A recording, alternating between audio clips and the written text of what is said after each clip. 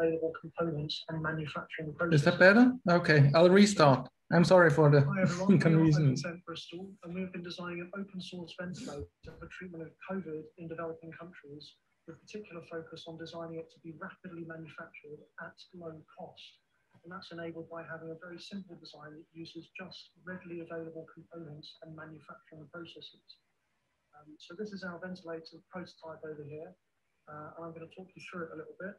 So firstly, the switch on. And the first thing to know about our ventilator is that it's based on an ambu bag, or otherwise called a BVM, which is one of these devices that's in here. And these are designed to be used as manual respirators. So usually one person would hold the mask end of this on somebody's face, while the other hand would squeeze the bag and manually respirate somebody. But in our design, we very simply just mechanically actuated the bag, so it's not pressed by somebody's hand, it's pressed by a mechanism. And we've done that in the simplest possible way, which as you look through this transparent top, which we've left transparent as it's a nice sort of intuitive thing so you can see the moving parts. Very simply, we have a motor arm connected to a motor, which is pressing down at the bag with high torque, and that is, that's literally just an arm connected to a motor. Couldn't be simpler than that. And all of that simple mechanism is controlled by our sophisticated control circuitry, which is in the front of the machine. And we have a user interface that the user can change different parameters and move different settings. So on one side, we have measured parameters, which are measurements that are taken from the ventilation sensors, like the oxygen, the pressure, the flow rate, those sort of things. And on the right-hand display, you can control what the settings are for the machine based on these four buttons down here. It's things like the respiration rate, what oxygen level you want, what sort of pressure you want, and any alarm limits. So on the side here, these are the alarms. So if anything goes wrong, or if any of the settings any of the measured values go out of bounds from the settings, then it will flash a light and sound an alarm, and this is all defined in one of the settings, not one of the settings, one of the standards.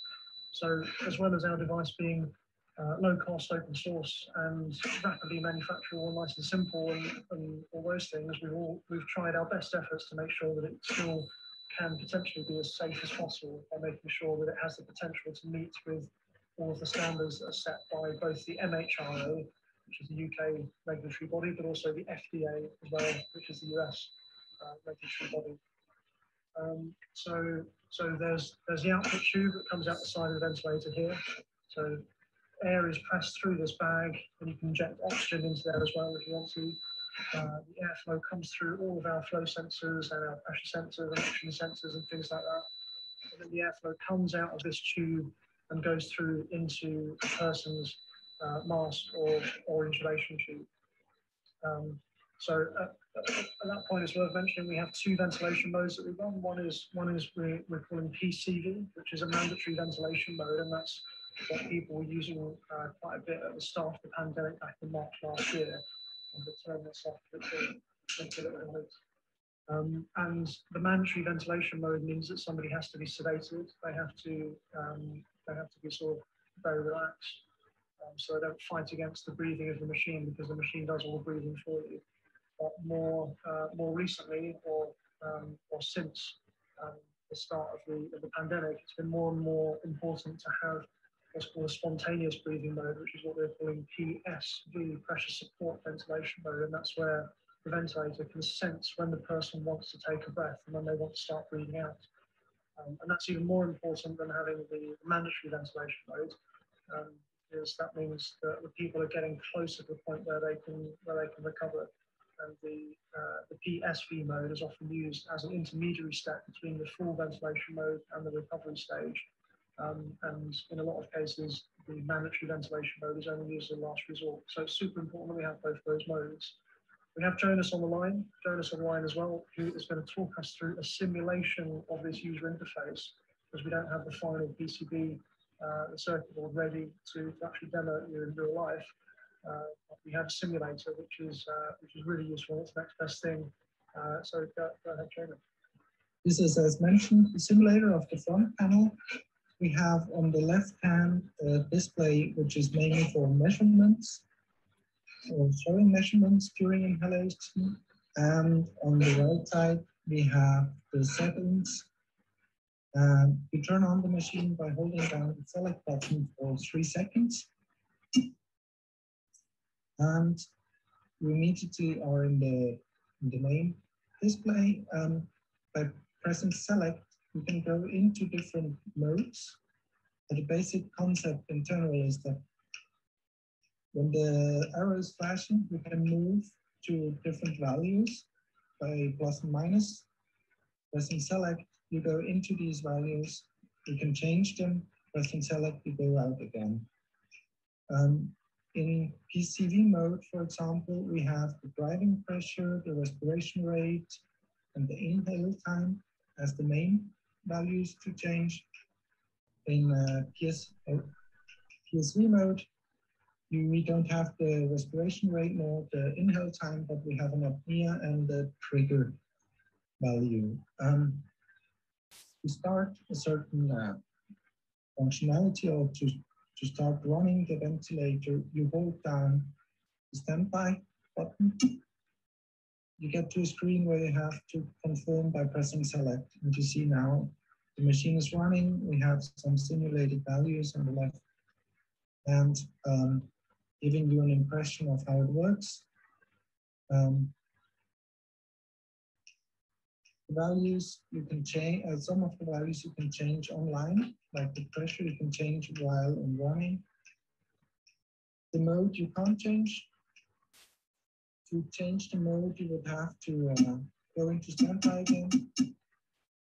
You could hear while I was holding the standby mute button, the machine was giving a kind of alarm sounds, so you wouldn't by accident switch over to standby mode. The simulation can be found on GitHub under OpenVent-Bristol. Have fun to play with it. Thank you very much, Jonas. That's great. So the next stages for our project is we need to finish the PCB, the circuit board that goes into this, and the software, and then we'll publish the final designs for our prototype onto our website as open source again, and also pass those designs on to the 2 medical device manufacturers that we've been collaborating with both in Brazil and in India. Thanks very much for listening. Thank you. Okay, thank you very much. That was a fabulous presentation. I heard a report that the audio may have been bad for some people. We apologize for that. That video will be made available on YouTube later if you had trouble hearing it. There's a question from the audience, and I'm going to be a bit of a time tyrant and keep things moving here, but we have 1 minute. Louis Eric Simard asked, how do you calibrate the volume for different types of bags? I don't know if Jonas or Darren can answer that. Yeah, I can help to answer that. Can you hear me okay though? Yes, sir. We can hear you, Darren. Excellent. Yeah, great. So we had to make a decision about that quite early in the process of our design to do either one of 2 things. One is we make the ventilator capable of working with all different types of bags, of ambu bags, or we make it work with just one type of ambu bag and then constrain the system down. We decided not to make the ventilator capable of using different types of ambu bags because we just simply couldn't guarantee that it would work with every type of ambu bag out there because it would have been an unrealistic task. So what I mean is we could have bought every ambu bag that we could find, then tried to incorporate that into our mechanical design. But then there could have been a new ambu bag that would have been designed after that stage that might not be compatible with our system because our mechanical design wasn't aware of the different size and shape of the one that hadn't been designed yet, for example. So what we decided to do to make sure that we could, make sure the design is as reliable as it can be, is we made our design only compatible with one type of ambu bag, so there's no possibility of changing it for a different size. And then that kind of makes everything a lot simpler for us in that way. But it is a very readily available bag. It's probably the most common. Thank you, Darren. I'm going to have to cut you off. Let me point out that we do have the social hour software. I haven't been there because I'm moderating, but there's a link on the main website to get there. Possibly Darren and Jonas will be there to answer questions now that they've spoken, so we can answer further